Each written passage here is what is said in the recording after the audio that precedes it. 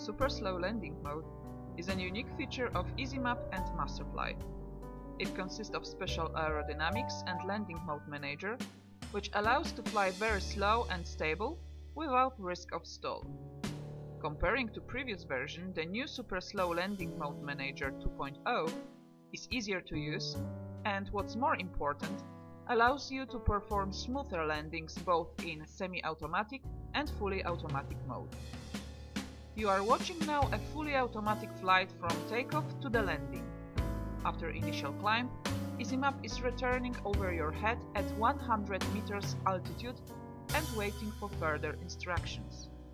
Now, we have activated automatic landing routine. You can see that EasyMap is descending gradually to 25 meters and enters a circle.